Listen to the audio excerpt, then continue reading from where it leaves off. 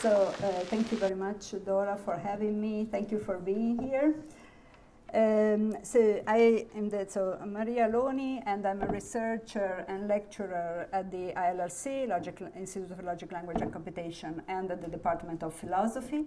In both institutions, I am part of this Logic and Language group. And indeed, the topic of my presentation today will be on the relation between logic and language. I will first start by saying something about the field of formal semantics that, as Dora said, uses logic to arrive at predictive models of linguistic meanings. And then I will look at the case of free choice inferences that are considered to be challenging for the field. I will explain why. And then we will look at different strategies that we can use to deal with this challenge, and I will propose my own strategy, my own proposal. Okay.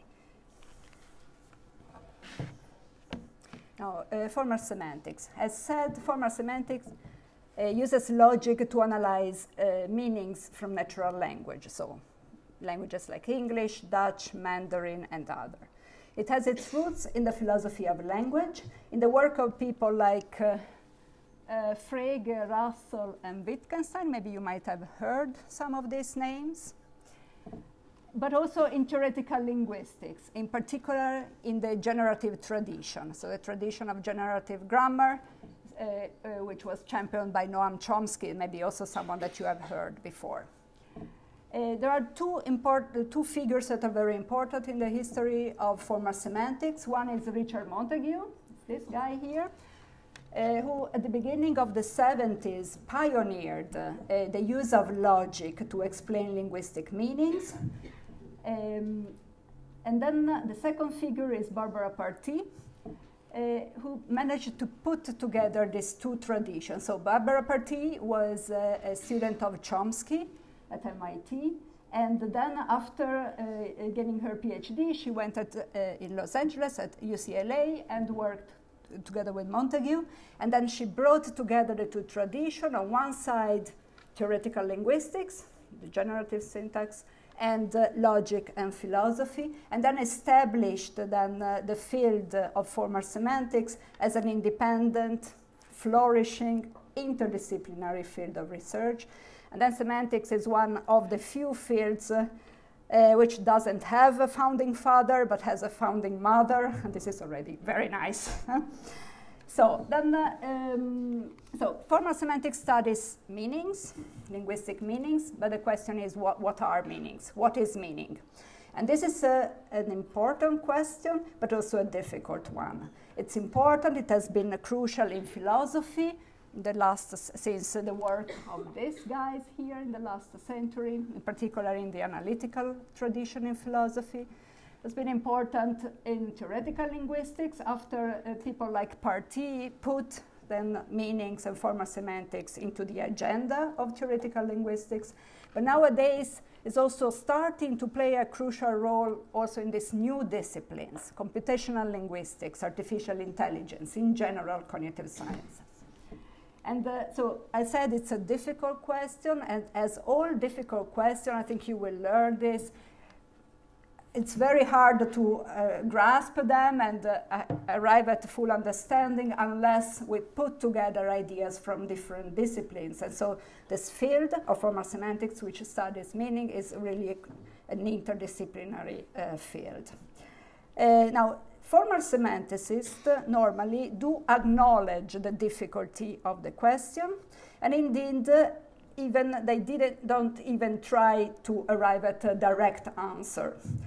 Normally what they will say is that no direct answer to such a question is possible, and normally what they will produce as an answer to this question are whole theories. And this is, and then normally what they also do, they do observe a parallelism between questions like, one, what is meaning, with the difficult theoretical questions from the empirical science. For example, questions like what is electricity, what is light. And the observation is the following. So physicists, so researchers in physics, were in no position to say what electricity was or what light was. Before they did two things. First, before they identified a number of phenomena where so light or electricity would show itself, phenomena that had to do with light, had to do with electricity. And second, before they developed theories that made prediction about this phenomena. And this is also what we expect then from a formal semanticist. First, collect a number of data where meaning shows itself, semantic facts, and then develop theories that make predictions about these facts. And so the starting point for a formal semanticist is normally not the question, what is meaning in general, but is more in what phenomena can we find meaning showing itself, and therefore then will constitute the empirical scope of the field. So what are semantic facts? What are semantic phenomena? And this is, again, a difficult question, because what are meanings? Think about it. What are they? It's not something that we can observe. It's not something that we hear. Huh? Now, so if you have had some introduction to theoretical linguistics, you will know that normally linguistic evidence, at least in the generative tradition in the work of Chomsky, has been identified with judgment on well-formedness. For instance, so we have syntax. Syntax is a part of linguistics, which studies how words can be put together to form sentences. And now in syntax, the data, typical data, are like the pairs in 6. So they are minimal pairs. The first one, Lear had 3 daughters, is an example of a well-formed sentence. The second one had 3 Lear daughters, ill-formed. So these are the data, things that we can see, observe. And then the syntactic theory then is a set of rules or something that would make prediction about this data, and then you check. They should predict for the A sentence that is okay and for the B sentence that is out. So this is what you would expect from a syntactic theory. Now, in phonetics and phonology, similarly, where they study the sounds and sound patterns, so you find this example of minimal pairs, so something is okay and the other is not okay, and you want to make the right prediction. But now what about meanings? So semantic studies meanings, and again, meanings are not things that you can observe, not things that you hear. What are they? Now, in the old days, so Chomsky himself came up with this kind of pairs illustrating semantic evidence. Examples in 8, so we have in 8a, we have happy young children sleep quietly. This is an example of a good sentence. And then in 8b, this is a famous example from Chomsky, colorless green ideas sleep furiously. There is something weird with this sentence, a bit odd, strange. Linguists call them anomalous. We could say that, so from a grammatical point of view, there is nothing wrong with 8b. It has the same grammatical syntactic form of 8a, but still it's odd, it's out. And so then in the old days they thought, well, there must be something wrong with the meaning of the sentence. These are then semantic data. So while 8a is semantically and syntactically well-formed, 8b is syntactically well-formed, but semantically not well-formed, okay? So this is an example of a semantic data, semantic fact that you will want to explain. Normally, these data are addressed nowadays in lexical semantics, which is one part of semantics which deals with the meaning of individual words. And how can we explain what is wrong about B? It's somehow part of the meaning of sleep, a verb like sleep, that you cannot do it in a furious way. And it's part of the meaning of sleep also that it requires a subject which is animate. And ideas are not such a thing. So this will then you try to figure out and write theories that somehow reflect this intuition, and you arrive at theories that manage to account for the contrast between A and B. But these are not the central data of formal semantics, which is what I do.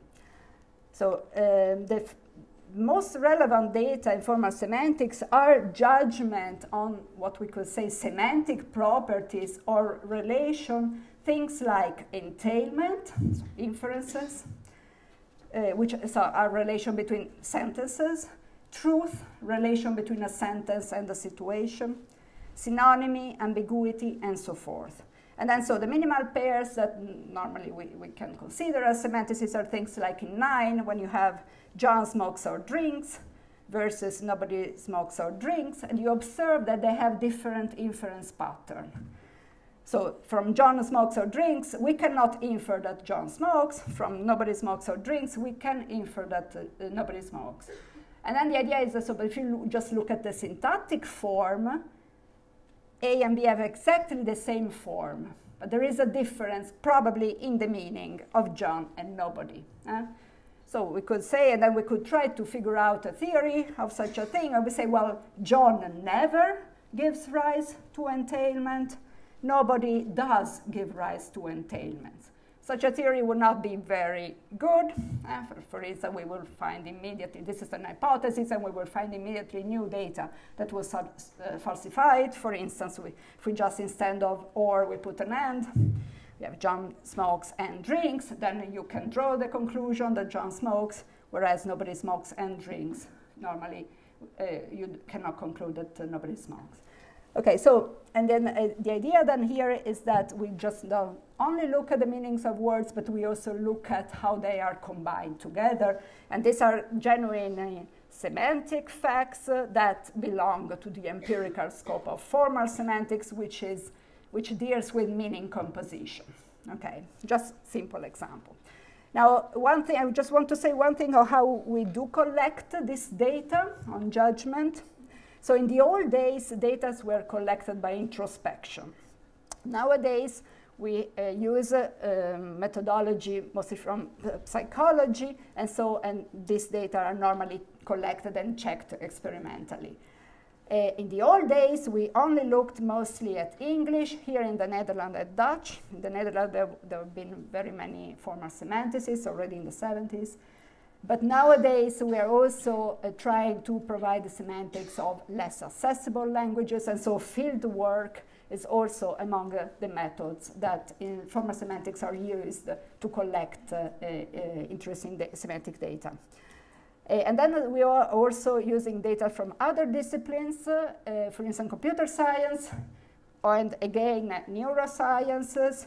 So for languages for which we have large corpora, then we could use corpus study to discover patterns in language usage that then can be then analyzed semantically. And by using techniques from psychology and the neuroscience, we can also learn something about semantic processing, so how people process sentences and interpret them. I won't say much about the 3 and 4, well, something about 4, but so the case study I'm going to discuss is about entailment, so we will focus on the cases illustrated by 9 and 10.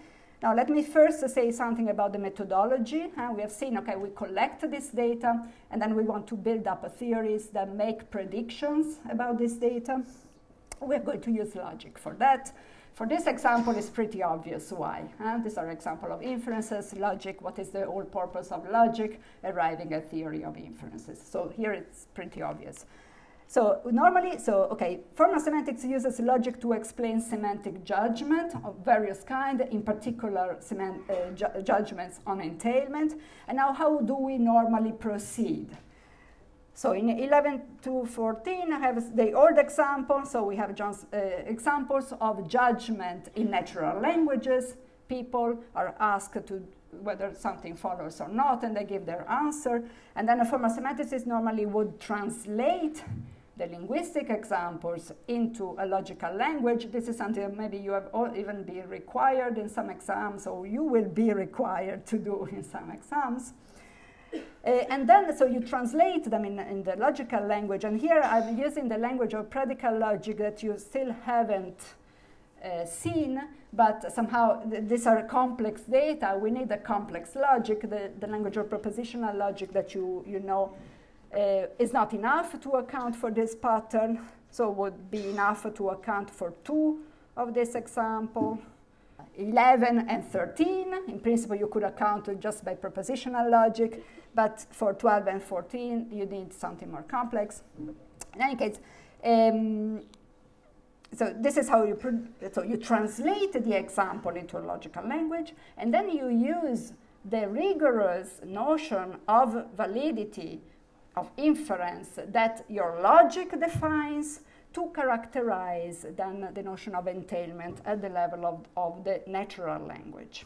So this is an illustration of a methodology that was started by Montague in the 70s. It's called an indirect method in logical grammar, or also semantics via translation. And the idea is that we have a grammar with the first one component, a syntactic component that generates the example in the natural language, in this case English. And then we have a second component, a translation component, that allows us to translate in this case, English example into a logical language in a systematic way. And then we do use the model theory of the logic to make prediction about the original linguistic examples. So this is the general methodology. Then there are, of course, many challenges. One, so I think the biggest challenge still in semantics is how to collect this data in a reliable way. We have made a lot of progress, but still meanings are a difficult object to capture. The second challenge is how to translate natural language expression into a logical language in a systematic and compositional way. Here we really made a lot of progress. We basically know how to do it. But also another question that arises, which logic should we adopt? So far you have seen 2 logics, propositional logic, modal logic. There are many other around. Which one should we take? And then I will now move to my case study, which can be used to illustrate some of these challenges. In particular, which logic should we adopt? This is something that at ILRC we do a lot. We develop our own logics, and this is also what I will do at the end to come up with my own logic to try to make the right prediction about some linguistic data. Okay, now let's move now. So this was a general introduction to the field, and now let's move to my case study. So we're going to, so the free choice, what are these? Okay, so here on the slides, 15 and 16 are classical example of what we call free choice inferences. Now 15 is from Hyunsuh Kim. Let's read it. So, so you may go to the beach or to the cinema. Now people normally, when they encounter this sentence, they draw the conclusion, you may go to the beach and you may go to the cinema. In 16, a similar example, but with a different modality. This is from Edith Zimmerman. Mr. X might be in Victoria or in Brixton. People normally draw the conclusion, Mr. X might be in Victoria and he might be in Brixton. Okay, here we have example of linguistic inferences. So this, in the 70s and also in 2000, this judgment were based on introspection. Nowadays, we have run a number of experiments, and this judgment are very robust. This is what people really, how people interpret these sentences. Do you agree, more or less? Okay, then, so as a semanticist, the first thing that what we have to do, we want to try to account for this, and then, so first we try to translate it into a logical language, and here, the language of modal logic, propositional modal logic that you know very well will be enough. Now, think, how are we going to translate this example in propositional modal logic? I give you 2 seconds, and then I will move on. But just try to think for yourself. You may go to the beach or to the cinema. How would you translate it? Anyone? Ideas? I give you a proposal. Let's see. This is, so in 17, so what is in 17? This is how the sentence will be translated in the standard algorithm translation algorithms that are around in formal semantics. Huh? So we get a modal operator, a diamond, which stands for a translation of the may and the might. So did you see that the two examples have exactly the same form? Huh? So we can translate them by exactly the same logical expression. So we have a may and might, that's represented by this diamond, and then a disjunction. And then, so this is the first sentence, the A sentence, and then the B sentence, then this translation algorithm will give us something like this, possible alpha and possible beta as translation. Do you more or less agree with this translation as what you expected? Okay. Now, one thing I want to say first is about the translation of the B sentence. Is that so we translate this as possible alpha and possible beta, which is very different from possible alpha and beta. Huh? Do you see? That's really a different thing. Okay, now, so for instance, possible alpha and beta will say, for instance, in this case, that it should be possible for Mr. X to be both in Victoria and in Brixton at the same time. This is not what the meaning of the sentence would say. Huh? So this is the way sort of that the logical form help us in clarifying what this linguistic example mean. Okay, but now 17, an inference. Now, do you think that this inference is valid in classical modal logic? No. So in classical logic, at least I hope that you have used classical logic. This is not valid. And normally, okay, but that's what's nice. So in semantics, there are many things that are vague. In logic, nothing is vague, and we can prove it. How do you prove that something is invalid? Exactly. And we build a counterexample. And here it is. And I hope you understand these pictures. I don't know which pictures you use. Do you recognize these pictures? And so we have here, we take W to be the actual word. And then, and then V is one of the words accessible from W. And we have this arrow here. And then in the circle, we write down the prepositional letters that are true in the various models. And so here we have A is true, and here nothing is true. Okay? Now, this is a counter model for this argument because it does verify the premise, but it falsifies the conclusion. And you can check this at home. Now, or maybe I show you why, in particular, why so that this is force in W, I think is easy to see. This says that A is possible and B is possible. But of course, B is not possible here because there are no words from which accessible from W where B is true, right? You agree with this? On the other hand, why is this true? This is true because, okay, we move here. So this says that there must be an accessible word where this disjunction is true. And then you ask yourself, is this disjunction A or B true here? Yes, it is, because one of the disjuncts is true. Okay, so this is a simple counter model showing classical modal logic would not give us this inference as valid. But in natural language, we find it all around in a very robust way. This is the problem. Let me expand a bit more on this problem. So this philosopher, this is more the philosophical slide. The philosopher called this the paradox of free choice. So we have observed that, and now we are focusing just on permission. So in natural language, if you give a permission, you may do A or B. Normally, you can conclude that you may do A. But then if we look at the corresponding principle in the ontic logic, here we are looking at principles, not on validities. We see that this thing, something like 19, is not valid. It's basically, you can give a similar counter example, the counter model, the one that we just saw. Let's call 19 the free choice principle. Now, normally in modal logic, I think maybe you have seen various examples of modal logic, maybe epistemic logic, where you would study the notion of knowledge, deontic logic, where you study what is permissible and what is obligatory. Did you do some? And normally, so you have a basic modal logic, and then suppose you want to develop a modal logic which studies, say, knowledge. You look at what are the principles that I want to be valid for knowledge. For instance, reflexivity. Did you do this thing? And then what do? You take the basic modal logic and you add the principle as an axiom. So we could try to do this. We have an inference in natural language that is valid. Classical logic, modal logic doesn't validate it. Let's try to add it as an axiom, and let's see what we get. So plainly making this principle valid by adding it as an axiom, so something that just by brute force holds, would not do.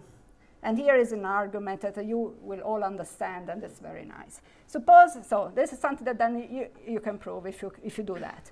Suppose that you give someone the permission, so you have, it is permitted to do A. Then, by classical reasoning, as something that holds in classical modal logic, we would derive that it's possible to do A or B. Basically, that's the same what we did informally by looking at the counter model 1 slide ago. But then if we are here, if we have such a thing, we can apply this principle and modus ponens, and you get that it's possible to do B. So from a permission whatsoever, you may do A, we can conclude you may do B, completely unrelated thing. This doesn't look like a good logic of permission. Do you all understand this point? Okay. Now, the step from 1 to 2, which here I wrote, follows from classical reasoning, uses a principle, 1 in 21, which we can call modal addition, which allows you to go from possible alpha to possible alpha or beta. This is something that is classically valid, and you will see this. You saw this in the previous. But now, if we look at the linguistic counterpart of 21, here it is in 22. So you may A and or inference, you may A or B. This seems to be invalid. Normally, if I tell you, you may post this letter, you normally do not conclude that you may post this letter or burn it, right? Again, this has been called the Ross paradox, one of the forms. And then again, so we have intuitions in natural language that are in direct opposition to the principle of logic. So this is a challenge. What are we going to do about it? Different strategies, different reaction. So this is again the paradox, the arguments. Okay, so there are basically normally 2 classes of solution that are normally considered in the field. One is called pragmatic and the other semantics. So the pragmatic solution would say that the free choice inferences, so for instance the free choice principle, these things are not logical validities, but they are merely conversational implicatures. I will say something more about this. And what are they? These are pragmatic inferences derived not by logic, but by the product of rational interaction between cooperative language users, assuming classical logic, logical meaning. And then, so if we adopt a pragmatic solution, now what the step that it doesn't go through in this collapsing argument is the one from 2 to 3. Basically, we keep classical logic as is, and we add a component that explains these inferences in a separate way. And this is a pragmatic solution. The second kind of solution are semantic solution. They take free inferences to be as semantic entailments, so something that the logic should produce. Now this this new logic, so what we have to do here is to change the logic, and this new logic normally would then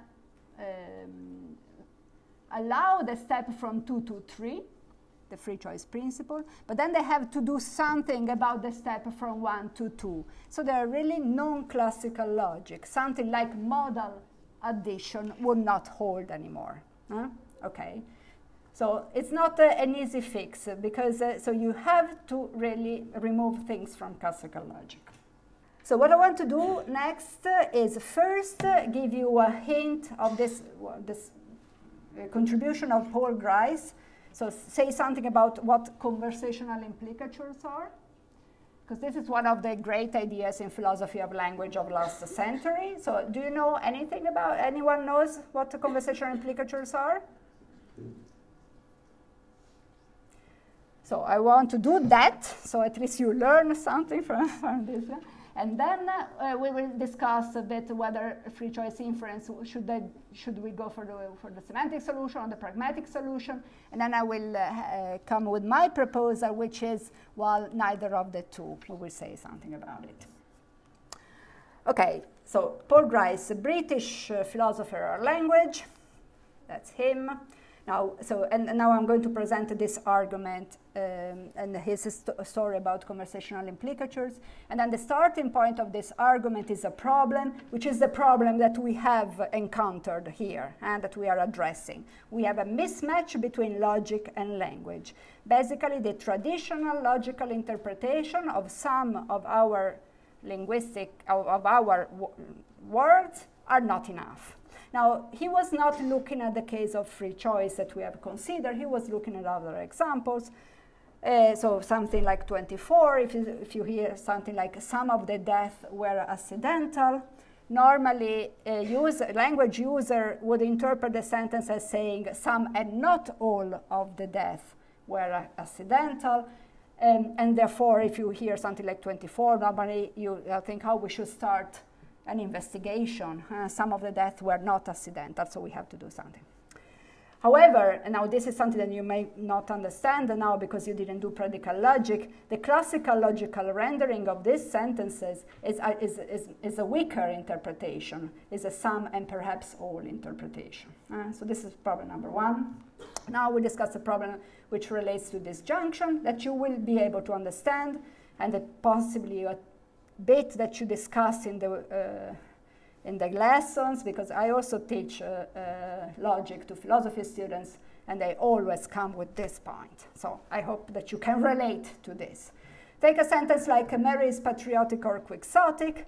Now the intuitive interpretation that natural language speakers normally have of this sentence is the one that corresponds to exclusive disjunction. Do you know the difference between inclusive and exclusive disjunction? Yes. Okay, and I also check this is the notation that you use.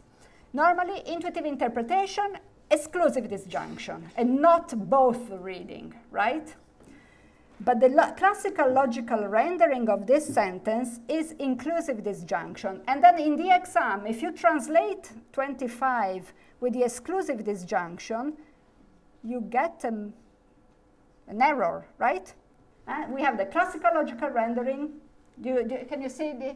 Do you understand? Okay, clear for everyone? Mismatch between classical logic and language. Okay, there are different things that we could do to solve this mismatch.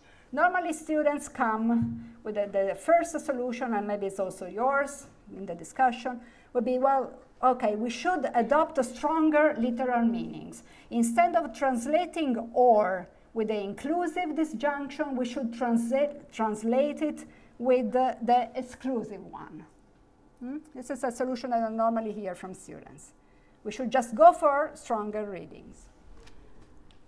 But then Grice noticed a problem for this solution. There is actually evidence for the weaker reading, for the inclusive disjunction reading. Let's just look at the example with disjunction 28. So if you say Mary is patriotic or quixotic, you can cancel the not both interpretation. So you can say Mary is patriotic or quixotic, in fact both. And this is not contradictory. It's perfectly all right. Now if we had translated or with the exclusive disjunction, then we would have predicted a sentence like A to be equivalent to a sentence like B, which is odd, which is contradictory. So B says Mary is patriotic or quixotic and not both, in fact both. This is a contradiction, but the A sentence is not. So actually, or there is not exclusive disjunction, it's the inclusive one, okay?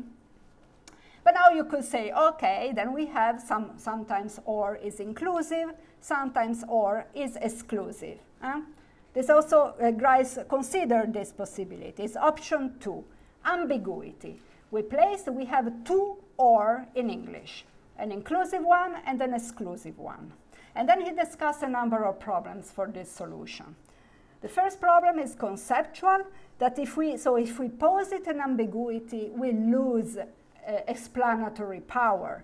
So the analysis, this is a general pattern, so it arises with or, it arises with some, it arises with all numerals. So we see this general pattern arising for different construction in most languages. So positing an ambiguity is giving up on being a theorist that wants to have some explanatory power. So this is a conceptual problem, but it also has an empirical problem, this solution of having two or. It makes systematically wrong prediction if we in negative context. Because in negative context, only the weak or, so the inclusive or interpretation is available, according to speakers. And look at the example 31. Mary didn't drink or smoke. Then we have here or in the scope of negation. And then we could, so this theory would say, well, we have two different translations. One which uses inclusive or, and the other which uses exclusive or. But the problem is that this second one is never attested because it predicts a reading which is not there in natural language. A reading which would be a reading according to which the sentence would be compatible with the possibility that Mary did both things. And that's not how we interpret the sentence. And this is also shown by the fact that the continuation she did both is not good. Okay? So we make systematically the wrong prediction if we assume that or is ambiguous between these two senses. Okay? And then what was Grice's solution?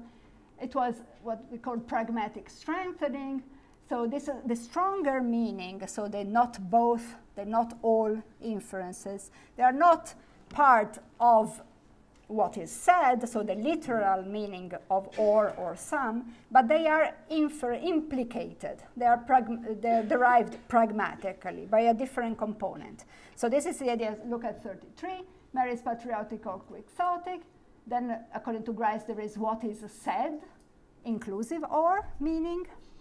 Then there is what is implicated, what follows, but from a different component, not the logical one, the not both interpretation. And then we have this notion of what the speaker means, that is a combination of the two, and then you get to the exclusive or. But just by adopting as a literal meaning of or the inclusive one. Okay. Now what is implicated then, this component, the B thing, follows then from the interplay of weak semantic content, what is said, inclusive or, with general principle of conversation. And now we have to say what these general principles are. Now quickly, so this is how he defines then implicature. A speaker then conversationally implicates what she must be assumed to believe in order to preserve the assumption that she is adhering to the general principle of conversation. Blah. 4 months, but okay, I will give you now the intuition. First, something about this, what are these principles of conversation that Grice recognized that plays a role in this derivation? Let's just look at, he individuates 4 maxims. The maxim of quantity, which says that when you talk, in conversation, you should make your contribution as informative as is required. And then there is a second bit, but it's less important. And then the maxim of quality, which says, well, in conversation, you should say what is true. You should not lie. You should not say falsity. Okay, keep those in mind. And then here I give you an example of a Gricean reasoning, a Gricean derivation. How can we derive the not both inference if we start from an inclusive notion of disjunction? The idea, so this is a formalization of what a hearer could conclude. So you hear something like Mary is patriotic or quixotic, and you want to derive not both by assuming for a logical analysis of the first sentence just one with inclusive or. And then you proceed as follows. You say, well, the speaker said A or B rather than A and B, which would also have been relevant. A and B is more informative than A or B. So from A or B and B in classical logic, we can derive the disjunction. Now, if the speaker had had the information that the conjunction, the stronger meaning, were true, she would have said so by the maximum quantity, which tells you should be as informative as you can. Then you can go on, but then we can conclude, since she didn't use and she used or, she probably had no evidence that A and B is true. Assuming then that the speaker is fully informed, we can then conclude that A and B is false. And there we get to the not both inference. This you can think about it. But this, and then so basically we can reconstruct a similar reasoning also for the some cases and many other cases. So this is a very powerful tool that Grice discovered. If we want to deal with the mismatch between logic and language, we can keep the logic as is and then account for these additional inferences by means of this reasoning based on interplay between classical logic and general principle of conversation. Okay. Now, so this is very powerful, and I think I'm going to skip this. But so notice that the Grecian solution allows us to explain all the data we have considered so far. In particular, the cancellability and the non-embeddability of these inferences, this implicature, for example, under negation. On his analysis, we predict that in the case of Mary didn't drink or smoke, we don't get any additional implicature.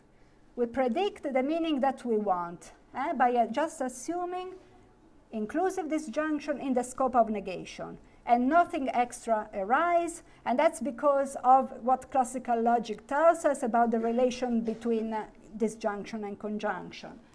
In the scope of negation, so while normally a conjunction is stronger than disjunction, in the scope of negation is the other way around. And this blocks then the Grecian derivation in the case of negative sentences. This is brilliant, so you should really have a closer look at this. This is really a great solution. It's very nice. Okay, now let's move back to free choice. Grecian's picture is great. We have, but it also involves this clear divide between semantics and pragmatics. We have pragmatic inferences. They are derivable by conversational principle. They are cancelable. They are non-embeddable. And then we have semantic inferences. They are not derivable by conversational principle. They are non-cancelable, and they are embeddable. And a number of properties. So we have this clear divide. And then the question is, do you still remember the free choice inference we start with? You may do A or B. Therefore, you may do A. Is this semantics or pragmatics? This was an inference that was not valid in classical logic. And now, my view on this, and then I won't have the time to argue, is that so these inferences are somehow in between. They are neither purely semantics nor purely pragmatics. They are derivable by conversational principle. There have been in the literature many examples of Grecian derivation that allow us to derive them. But they do lack other defining properties of conversational implicature. So I call them inferences of the third kind. And then the goal of my project that I've been carrying out with some colleagues and students in the last year is to develop logics of these inferences then which capture their hybrid behavior. So we are going to move to different logics. Just give you I'm not going to give you much arguments for this hybrid view, but just show. So this is an example of a scalar implicature, the not both, which has these four property, so it's pragmatically derivable. We saw that. It is countable. You can say, in fact, both. It's non-embeddable under negation. And here comes the processing data. It also normally, when a speaker draws this kind of implicature, they are costly, so it takes time to draw them. Then we have semantics, classical entailments that don't have any of these properties. But then, okay, if we then move to free choice inferences, we notice that they are pragmatic derivable. I didn't show you, but there are many ways of derive them by general principle of conversation. But their processing cost is very low. This is how semanticists can use processing experiments. And the cancelability and the non-embeddability effects are very unclear. I had some slides about this, but I will skip them because I want to give you the idea of them, what I'm going to do with this. So I'm sorry, some arguments. So the conclusion is that, so a purely semantic or pragmatic approach then to this specific free choice inference cannot account for a number of facts. And then I want to defend the hybrid approach. And the idea is that these inferences are not derived by a pragmatic component that is completely separated from the classical logic component, but we have an integration of a pragmatic principle into the logic. What I call pragmatic intrusion. But then the idea is that if we want to model this pragmatic intrusion, we need a logic which is a bit smarter than classical logic. And then I give you an idea of the kind of logic that I'm going to develop. I think that the main idea you will understand it. Then how we can derive free choice inference is maybe too much to understand. So this is what I'm going to present is a state-based semantics of pragmatic intrusion. So this is a logic I'm working on at the moment. I just give you the main idea. So in this semantics, state-based semantics, the formulas of the logic are interpreted with respect to states rather than classical models. I'm afraid that you use the states for possible words, maybe? Okay. But okay, in any case, what I mean by states are things that are less determinate entities than classical models. They are less determinate than possible words. Can be interpreted in various ways. What I will do, I will interpret them as information states, and I will define them as sets of possible words. And now compare. So in classical modal logic, normally what do? You interpret a sentence with respect to something. I call it a possible words. You call it a state. That's confusing, maybe. Where this is you interpret the sentences in these models, and this W is an element of V, of big W. All right? We call it the possible words normally. Now, in this modal logic that I'm studying at the moment, we interpret sentences not with respect to a single element, but to a set of possible words. These are what states are.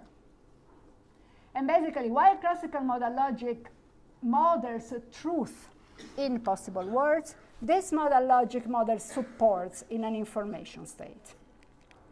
And now, this logic, although there are various kinds of state-based semantics, and you can define the various notions of logical consequences, and the notion of logical consequences, so of validity that you can come up with, can be classical. Still, there is some partiality to this logic, and I show it in this way. So when is an atom supported by an information state? Well, if and only if for all words, all elements in S, the sentence is true in the word. And when is a negation supported? If for all W element of S, the sentence is false in the word. But then we could have states containing two different possibilities, one in which P holds and one in which P is false. And in such a state, neither P nor not P would be supported. And so we can express partiality. Okay? And then the partial nature of this semantics is what makes then this state-based system particularly suitable to model a number of phenomena, including free choice. And in particular, then the the pragmatic principle and their intrusion into semantic composition here. And then I give you also all the results. So we want to formulate pragmatic intrusion. Now, we have discussed a number of pragmatic principles of conversation. Now, one thing that follows from Gramsci's story, in particular from his maxim of quality, is that there is this principle which tells you that you should avoid the contradiction. If you're a cooperative user, you should avoid contradiction. This is a pragmatic principle. It's not a logical principle. It's a pragmatic principle. Let's call it like this: avoid the bottom, avoid contradiction. Now, the main insight here of this proposal is that these free choice inferences would follow from the systematic intrusion of such a principle in the recursive process of meaning composition. But then if we want to formalize this, we need a formula which represents this principle in the logic. Now, in classical logic, to model this intrusion, we need a way to formally represent this principle. Now, in classical logic, how can you express avoid contradiction? It's very difficult. Maybe it could be a negation of a contradiction, but then you get a tautology. There is not much you can do with it. So, not contradiction. Then you get a tautology, you're stuck. Now, in this system, this partial system, we have a way to express this principle by means of an expression. We call it NE, non-empty, which requires to be supported that the state is non-empty. This is the whole idea. And then the main result is the following. So by enriching then every formula in the logic with the requirement to satisfy this principle, the idea is that we are really modeling conversation. Speakers speak, and they try always to be consistent, and we can see it in the logic by means of. We then capture the free choice inferences. And we capture that diamond A or B, after this enrichment, adding this NE all the time, does indeed entail possible A and possible B. And we also get another, so when I tried this, then I got an additional inference, which is called the wide scope free choice inference. So we also got a free choice inference for this configuration with some subtle restriction. And then we did an experiment, and actually it confirmed the prediction of the system. So telling me that we are on the right track. And one thing that you notice that I didn't tell you, but because it was a bit that I skipped. So one strong argument for a pragmatic solution to the free choice problem is that under negation, this free choice inference disappear like classical conversational implicature. And this system, we can capture the same. So adding this pragmatic intrusion does not have undesirable effect, in particular under negation. So we get strong meaning also under negation. Now I'll just show you, this is how then a model will look like in this system. We have a set of possible words, accessibility relation. This is all very classical. But then we have a special state, a set of words, and with respect to this set of words, we interpret sentences rather than with respect to a single word. That's it.